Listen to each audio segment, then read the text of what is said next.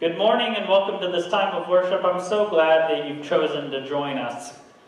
Here at the beginning of our service, I invite you to comment below and let us know that you're here, or if there's anyone that's watching with you in your household. That just gives us an idea of who's joining us, and also lets those who are watching alongside you know that you're here. You're also welcome to comment throughout this video, throughout this service, as we worship together.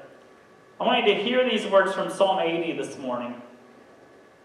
The psalmist writes, "Remember how you brought a young vine from Egypt, cleared out the brambles and the briars, and planted your very own vineyard. You prepared the good earth, you planted her roots deep. The vineyard filled the land, your vine soared high and shaded the mountains, even dwarfing the giant cedars. Your vine ranged west to the sea, east to the river." The writer of this psalm is comparing the people of God, the people of Israel, to a young vine that God had planted deep into the ground. The brush of their lives, it talks about them being in Egypt and how God had cleared the brush of their lives and had prepared a place where they could grow and put down deep roots. And so as we prepare our hearts for worship this morning, what is the brush in your life that you need God to clear? What is getting in the way and choking out your joy? What is distracting you from what is truly valuable and worthwhile? Perhaps it's a habit or an attitude, a fear, or even a relationship. When we come to worship, we can expect that God can help us clear the brush of our lives. Secondly, how might God be preparing a place where you can grow and put down deep roots this morning? God's desire is not that we would have some surface relationship with Him or some surface Christian experience, but that we would be deeply rooted in the truth. How are you being called to lean into what the Spirit is saying to you in this season of life, this year, this month, this journey in your family, whatever experiences you are going through currently? The thing about being rooted deep is that when we're rooted deep, the storms of life cannot uproot us. The droughts of life will not cause us to wither. God wants us to be rooted deep. And so this morning, as we open God's Word and let Him speak to us, and as we pray and as we give, we are making space for God to help us reach deeper into the ground that He has prepared for us. I invite you to join me this morning in prayer as we bring our praises and thank God for the many things and many ways in which He is working in our world and in our lives. We also bring our various needs before Him this morning. This morning we pray for those who are hurting and suffering, the sick, the grieving, and the oppressed. And I continue to bring these people before you because oftentimes those who are sick or grieving or hurting or suffering are the people that we push to the margins, that push off to the side. Sometimes it's not comfortable for us to look at people who are in pain, but as followers of Christ and as people who worship Jesus Christ, we recognize that Jesus is always found where there are those who are suffering and hurting. We continue to pray for those who have made sacrifices in these days and throughout this year, whether they be teachers who are recording extra lessons, doctors who are working extra hours, or first responders. Would you pray with me this morning, and would you lift any other need that you are aware of this morning to the Lord? Father, we thank you that we can come to you in prayer, and that each and every time we pray, there's not a single time in which you are not paying attention to us, that you are not listening to our prayers. And so we thank you for your attentiveness to your people.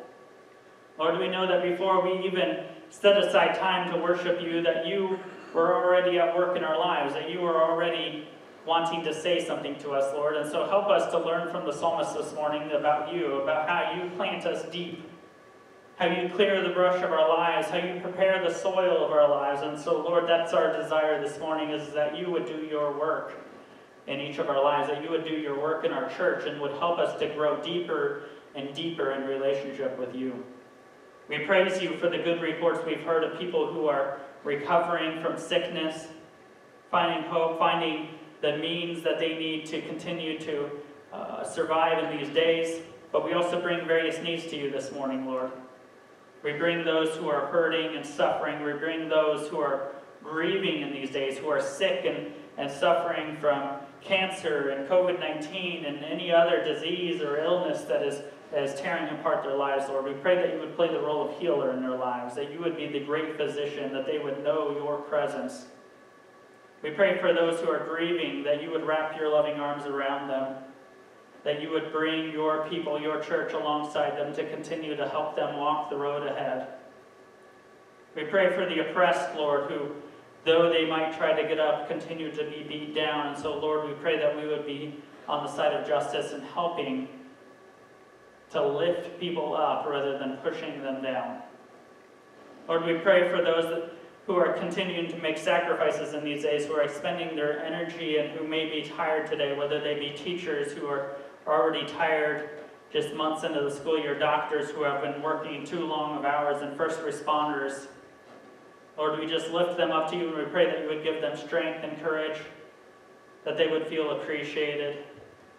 And Lord, we just pray that as the seasons and as the trials continue to go on, that we would continue to support these folks, that you would continue to give them what they need each and every day to do their jobs well.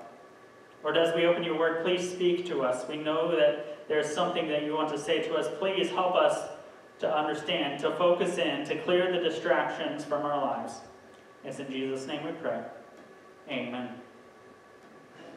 I want to thank you again for your faithful giving of your tithes and offerings, whether you're giving through the mail or dropping them off at the church or giving online. Thank you, thank you, thank you. God continues to provide the resources we need for ministry here at Trinity Church through your obedience. We recognize that in one way or another, God provides every single thing that we have, right? But we also recognize that when we are obedient, that we play a role in what God is doing here. And so we appreciate your faithfulness in these days. If you have not already, there is still time to share your feedback on discipleship. And that means anything and everything that we do here at Trinity Church that could be called discipleship, whether it's Sunday school or Bible studies or Sunday night church or Wednesday night ministries. We have a survey that we would love for you to take. And you can still take that survey and give us some of your input by visiting atumwatrinity.org. Hopefully by now you've been to our church website. We revamped it earlier this year, and we just hope that you'll visit that. There's a Take Survey button in the top right-hand corner. You don't need to scroll anywhere. You don't need to look for anything. It's right there in the top right-hand corner. If you click that, you can take the survey. It should only take you about 3 to 4 minutes to complete, and you will be doing us a huge favor. This week, we are excited to have Wednesday night ministry. We started with the teens this last week, and then we had a great time together. We're going to continue that, but we're also adding children this Wednesday night. That will be at 6:30 p.m. The children will be in the sanctuary where I am standing right now with Gina Mowry. The teens will be in the back of our building in the fellowship hall. We will be socially distanced. We are recommending and pretty much requiring masks for everyone who is coming. We will be taking temperatures at the door. We will be stationing hand sanitizer throughout the building. We're going to do our best to keep everyone safe as we regather together, but I'm really excited to see each and every child and teen this Wednesday night. Just a reminder, we will not be serving a Wednesday night meal this Wednesday evening. We won't be running the church band. That's something that's a little different. We're not doing those things because we're getting rid of those things permanently, but we're doing it because we're trying to figure out the safest way to do this, to do Wednesday night ministries in the present. Kids and teens are encouraged to eat before they come and to arrange a ride with a family member or a friend if needed. Please let me know if you have any questions, and we hope to see you on Wednesday night. You're also adults. You're also invited to join us for Zoom discipleship. Brian White is helping lead that. He's doing a great job. You can go to atumwatrinity.org. There's still a link there. You can join at 6:30 p.m. and take part in a great Bible study over the Gospel of John. A lot of great things happening. I hope that you will find a way to connect, invite somebody, reach out to a kid or to a teenager that you know. We would love for them to be a part.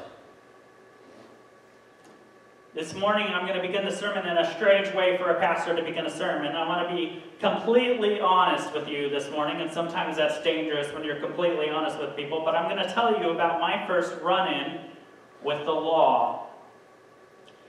It was my sophomore year at Mid-American Nazarene University where I did my undergraduate work, and I had been hired as a resident assistant. And so a resident assistant had some simple role that they played. They were to build relationships. For me, I was building relationships with incoming freshman students.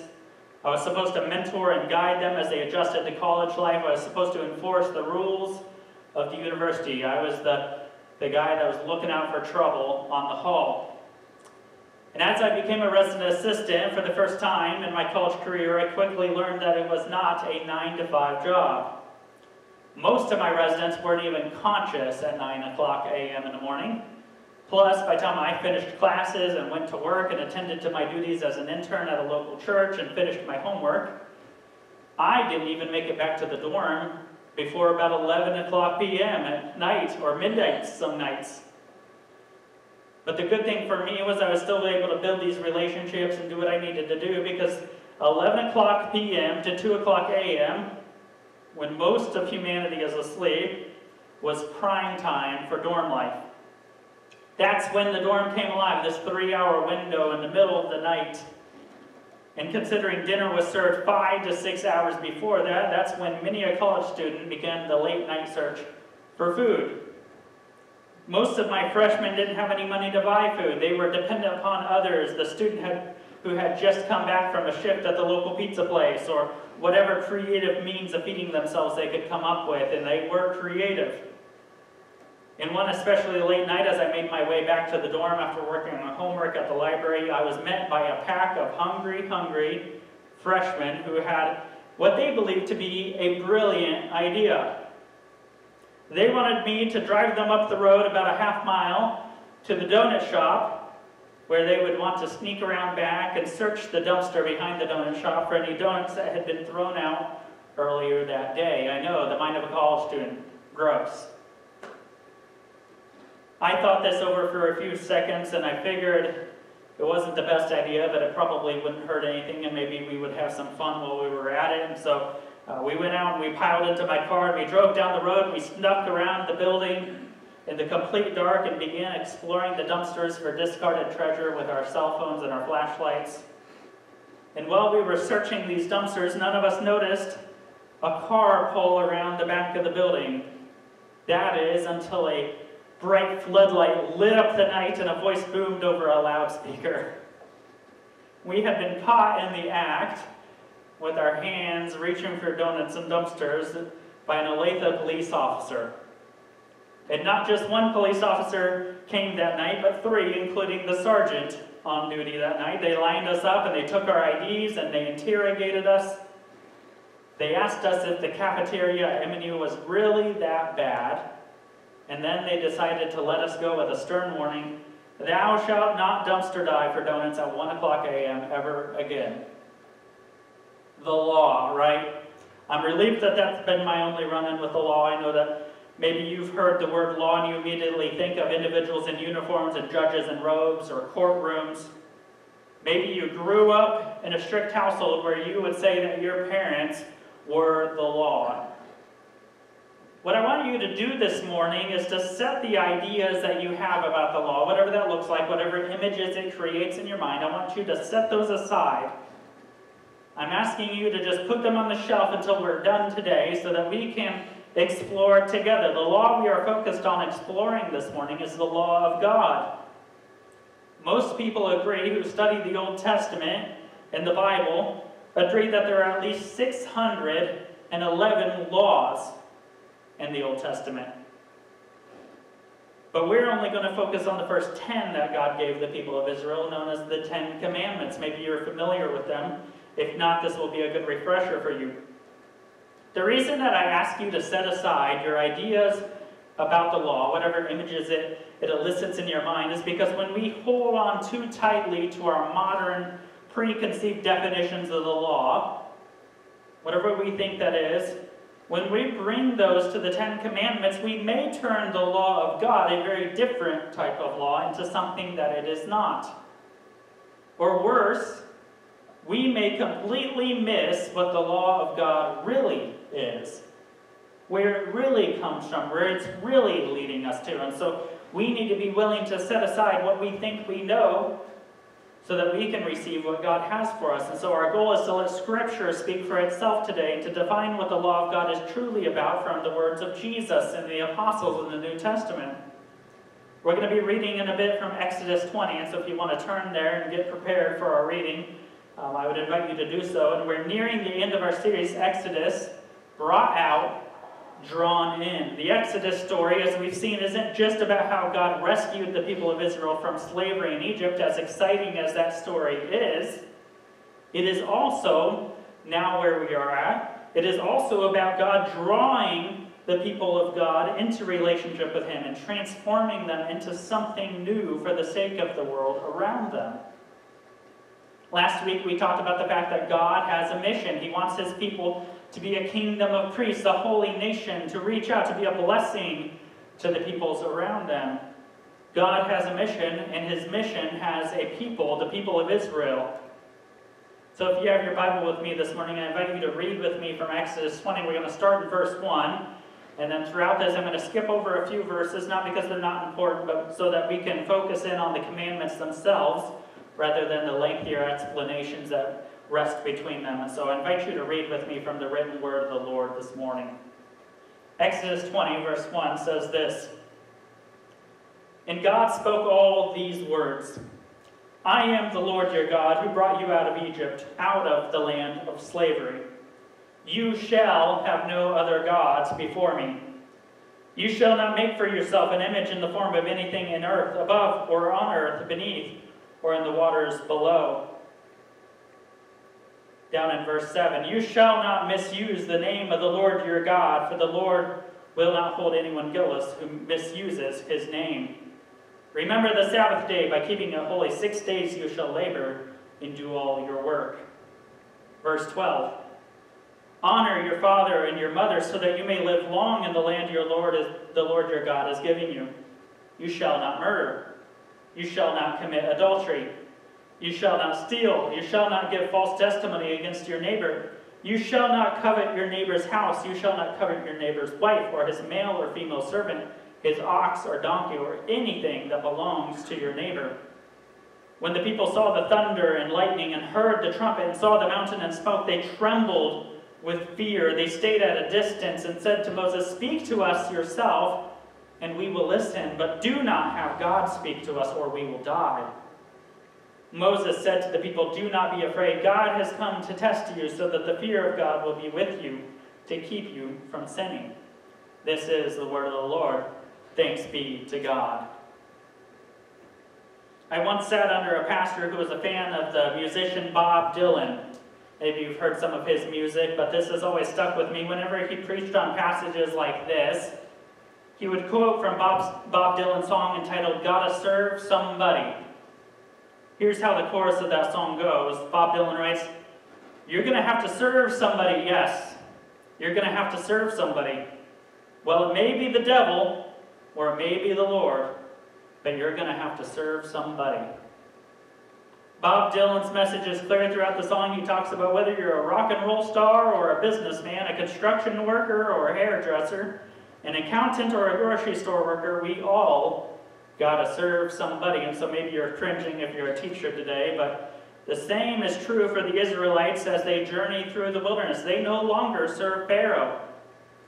They have been brought out of slavery. They are free. But they still have to serve somebody. And the question is, who are they going to serve? Will they serve themselves? Are they going to be their own bosses? Will they serve the one true God who had brought them out of slavery? Or will they find some other gods in the land of Canaan, this other land, this new land? Will they pick another god up along the way and begin to worship them? So God gathers His people at the foot of Mount Sinai, this special place where God has a habit of showing up, and He calls Moses up to Him to receive the 10 Commandments from His mouth. God lays it out for the people of Israel. You got to serve somebody, and this is what it has to look like if you're going to serve me. This is how my people live. This is how my people worship me. This is how my people treat others. But as I said before, we can't rip these passages out of context. We can't just read these and say, well, let's just get to it. We need to make sure that we don't turn this law into something it was never intended to be. We need to make sure that we don't miss what the law of God really is, what these commandments are really here for. Why is God giving these to these people? A well-known preacher in the Church of the Nazarene, Dan Boone, puts it this way. He says, it's possible to know the commands and to even attempt to keep the commands without knowing the God who gives them. And so that's a terrible mistake that we can make. We can get so focused on the command that we can miss verse 2. I am the Lord your God. God himself is speaking. And so before we end our time together this morning, I want to share with you 3 statements about what the law of God captured in the 10 Commandments is not. Maybe these tendencies to turn the 10 Commandments into something that they were never intended to be. Then I want to point you toward 3 statements that capture what the law of God really is. What are the 10 Commandments really leading us towards? How do we really respond to them? And along the way, like I said earlier, we're going to be looking forward to the New Testament, the words of Jesus and the apostles to help us. So first, the law of God is not about control. I think in a way we've been trained to think about law or laws as controlling or restricting. Laws tell us what we can do or what we can't do. It tells us how fast we can go or how we can't go when we're driving. That's the essence of the law, to restrict our behavior. And following this logic, we might imagine the 10 Commandments as God's efforts to control or to restrict our lives, or the lives of the people of Israel here. The very words, thou shalt not, cause us to imagine the commandments as negative things that we're supposed to avoid. But I think that these commands, once we recognize the context here, that they're given in the context of a special relationship with God, what God calls his covenant, his commitment to be faithful, to stick with his people, we can understand that these are not just about control or restriction for God, but about relationship. They are not given by an impersonal or a distant God, but by the same God who heard their cries in Egypt and came down to rescue them. The same God who desired to be present with them wherever they were going to go. God does not just lob the 10 Commandments from heaven to Moses. He comes down and he speaks them and reaffirms his desire that the people of Israel will be his treasured possession, and he will serve him in a humble obedience. God has no interest in merely controlling your life. We do not serve a God who is just about commands, commands, commands, laws. Don't do this, don't do this. God is interested in a relationship with you as he transforms your life, as you surrender to him and obey his commands. He gives his commands with the desire that you will receive them amid a growing relationship with Christ. And so relationship is always preceding command. The commands do not make our relationship. They may form the contours of it. They may shape our relationship, but they come to us amid our relationship with Christ. Second, the law of God is not burdensome. 1 John 5:3, the Apostle John says this, in fact, this is love for God, to keep his commands, and his commands are not burdensome. God does not free his people from the burdens of slaves in Egypt just to burden them with unrealistic commands that they cannot keep. Neither does God give these 10 commandments to make the lives of the people of Israel more difficult. God is not setting up a test that he wants them to fail. He's not putting all these things on their shoulders that makes it hard for them to live their lives. You might find the tax law of the United States burdensome, but the law of God is never supposed to be burdensome. Instead, God intends for his law to free people, and here to free the people of Israel from the traps of the world that will misdirect them and deceive them and destroy them. God knows that false gods will always lay claim to us and attempt to seduce us and pull us in, whether they're money or fame or sex or power or anything else in the world that we might turn into an idol. The things that we make into idols will always take us places that we never intend to go. So we need to make a transition from this idea that the law is this burdensome thing that's meant to weigh us down, and it's meant to free us.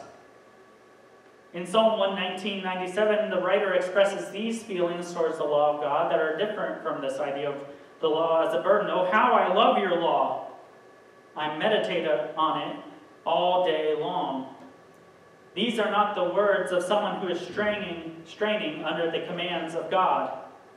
Instead, they have learned that God's commands are intended to protect them, to give them life, and to keep them on the path to a land where they will shine as a light to the nations of the world.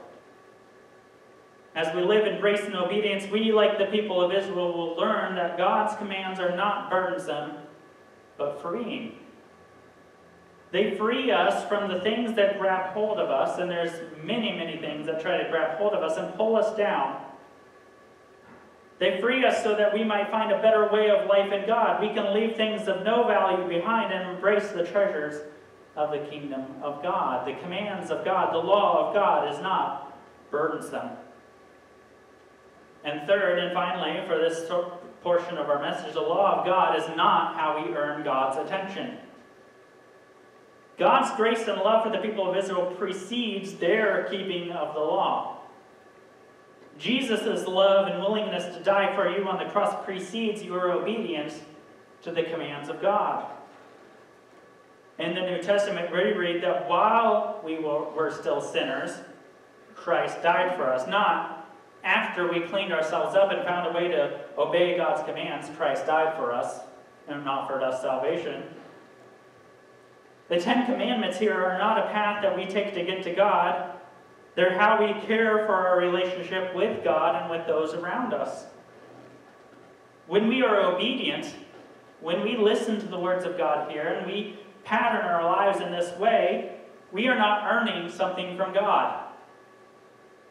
Likewise, when we are disobedient, we do not lose God's loving presence in our lives. It has been said before, there is nothing you can do to make God love you more, and there is nothing that you can do to make God love you less. Despite Israel's repeated disobedience, and we'll see this throughout, God continues to give them commands and continues to clarify the ways in which He wants them to live.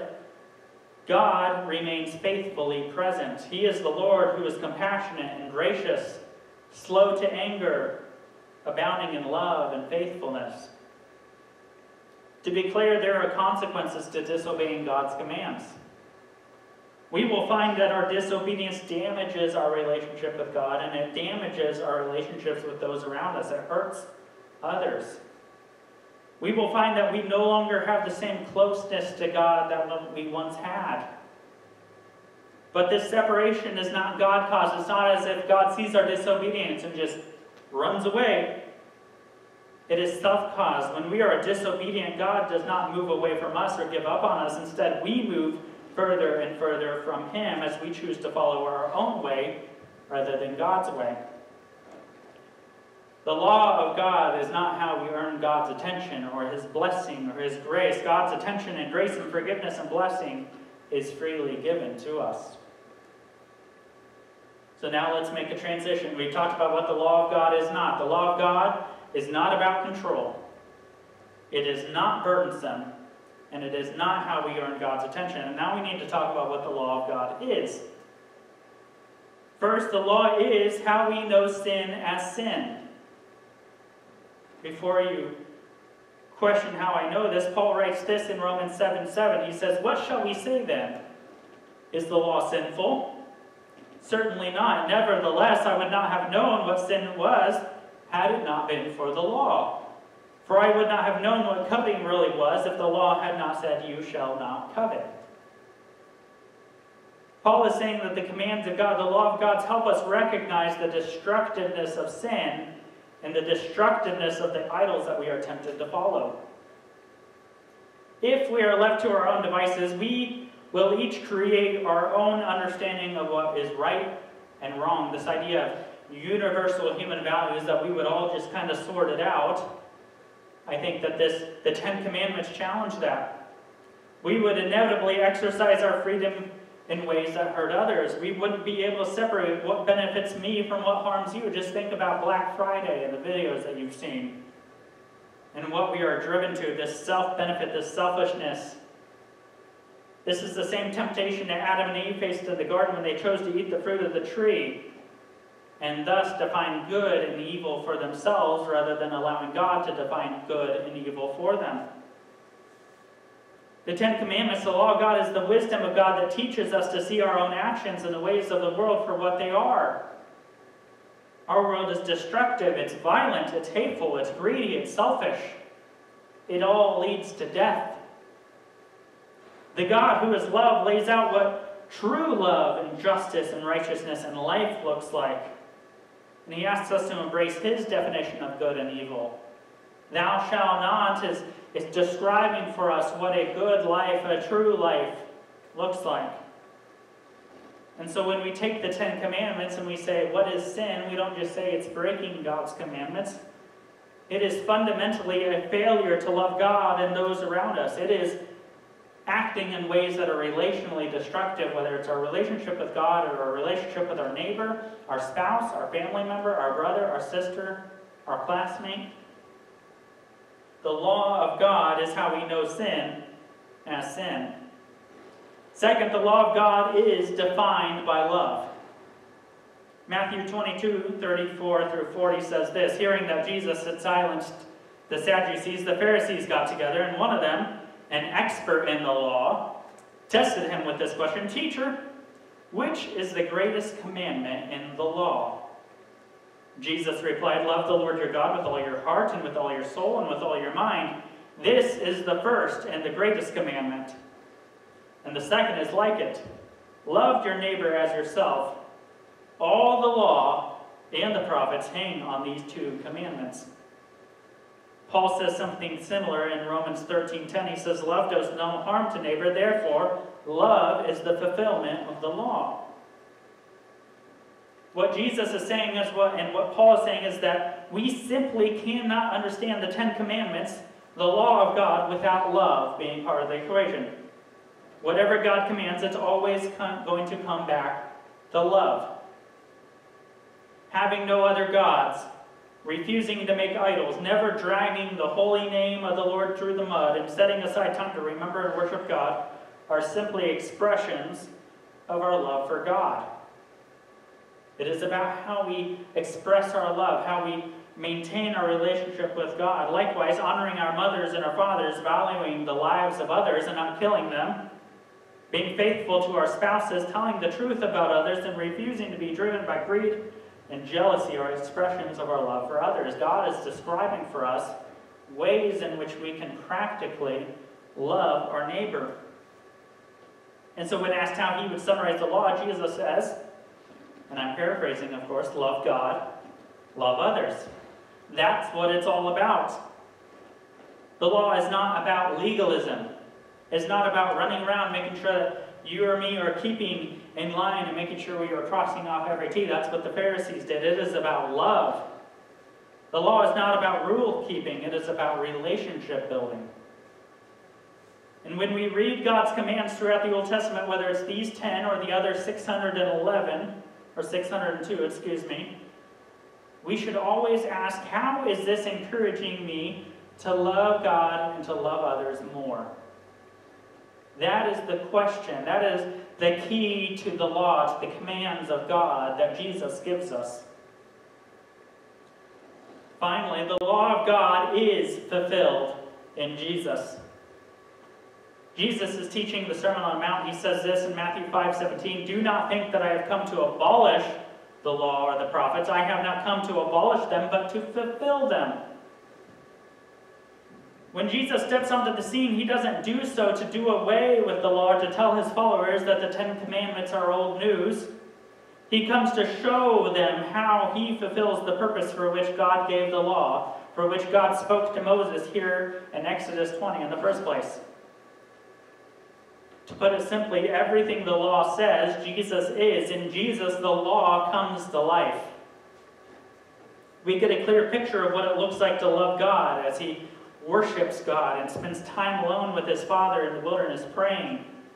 As he surrenders his entire life to the will of God, thy will be done, even unto death on the cross. Likewise, we get a clear picture of what it means to love others as Jesus embraces the poor and the sick and the disabled and the leprous.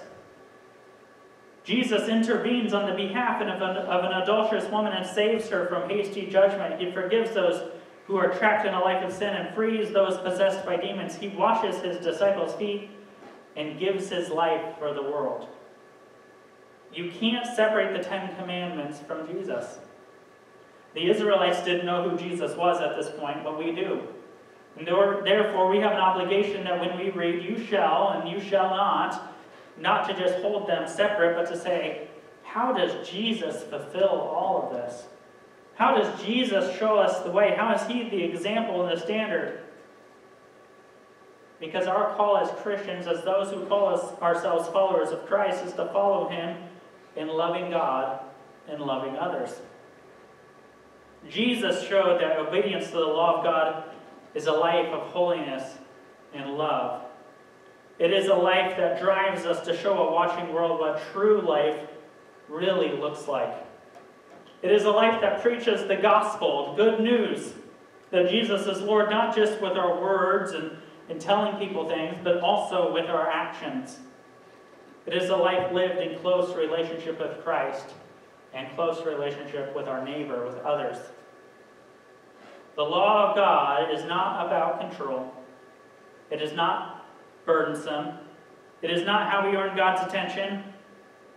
The law of God is how we know sin is sin, and it is defined by love, and it is fulfilled perfectly by Jesus Christ. We all got to serve somebody. Let's make sure it's Jesus Christ, our Lord and Savior, the very fulfillment of God's law given to the people of Israel, that each one of us, you and me, together serve. Would you pray with me this morning? Father, we give you praise and we give you thanks for your law, Lord.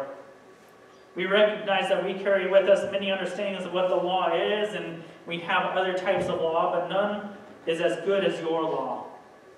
Your law comes out of a place of love, and it's a desire for a relationship with your people to protect us from the harm that false gods and idols and that we may do to ourselves. Your law helps us to follow a better way, the way of Jesus Christ, the way of love, and to turn our eyes towards him, to model our life after him. So Lord, we pray that as we read through these 10 commandments, and as if we reread Exodus 20, that we would see it through a different lens. That we would recognize the ways in which you are calling us to love God, to love you more and more, to not allow anything to be in competition with you. And next week we will see how the people of Israel struggled, Lord, and help us to learn from them. Help us to learn from their example. Help us to see how your law guides us in how to love others and how to love the person that we disagree with. How to love the person that posts something on Facebook that we disagree with, or says something we disagree with, or votes differently than we do in this upcoming election. Lord, give us a love for our neighbor that expands beyond the boundaries of our world. Give us a love that comes from you. Help us, Lord, not just to talk a good talk, but to live out the life that you intend for us to live, and help us to do so by your grace and your grace alone. It's in the name of Jesus we pray. Amen. Receive these words of benediction this morning. Go and let no debt remain outstanding, except the continuing debt to love one another, for love is fulfilled. Love fulfills the law.